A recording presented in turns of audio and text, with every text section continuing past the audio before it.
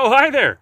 Welcome to another episode of the Okanagan Gardener and Forager channel. Today I'm going to talk to you about a plant that grows berries, and those berries were described by some indigenous people in BC as being the food of snakes. As it turns out, this plant has some edible and medicinal uses, and I'm going to tell you about some of them. It's false Solomon seal.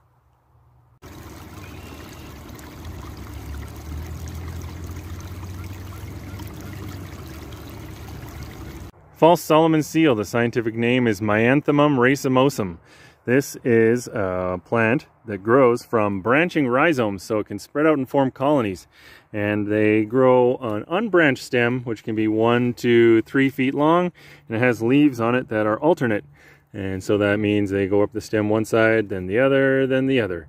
And the leaves themselves have long parallel veins running the length of them.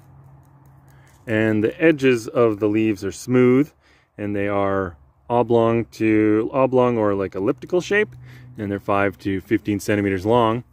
The base of the leaves clasp the stem, so they wrap around the bottom of the stem. Often, not always, but usually that's the way I see them, kind of wrapping around. And they grow berries at the end. Before they grow berries, the flowers would be here, and they're kind of a creamy white color.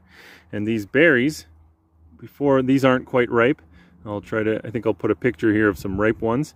But these unripe berries, they're green with some brown mottling on them. And before they get ripe. Now there is a poisonous lookalike. It's called false hellebore. In the spring, it can look a lot like this one, so be careful.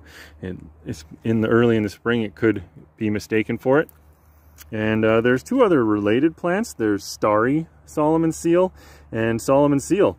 And they can be used, according to some herbalists, more or less interchangeably. And but this one, false Solomon seal, is typically found in the west.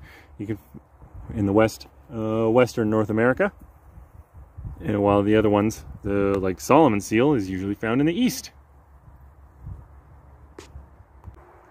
False Solomon seal are edible. The young shoots, the fleshy rhizomes, and the ripe berries were eaten by different indigenous groups across Canada.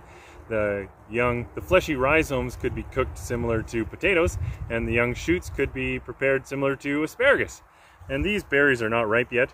When they're ripe, they're actually pretty good. They're sweet, and but they have big pits in them, so you don't really get a ton of flesh from them. I'll try these ones. Yeah, not ready yet.